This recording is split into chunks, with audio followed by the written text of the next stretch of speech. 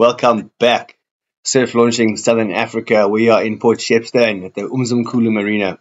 We're going to go for a surf check. And this is a story about how river mouths can change and how fast they can change. Right, so we hit the block.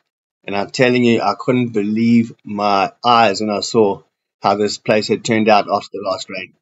Look at it, it's completely crazy. There's a huge sandbank in the middle. There's a mouth with a fast slide, and then this mouth has moved right into the rocks, and there's a waterfall just over there. So the next day, it's the 5th of April now. It's still got a sandbank, but the far river mouth is kind of closing up, and the river is moved towards the south here on this side. Then we're moving on to the 6th of April, and it's back to normal. Can you believe that change? This is now the normal launch, right up against the rocks, nice channel all the way through. There's the sandbar out there all of a sudden.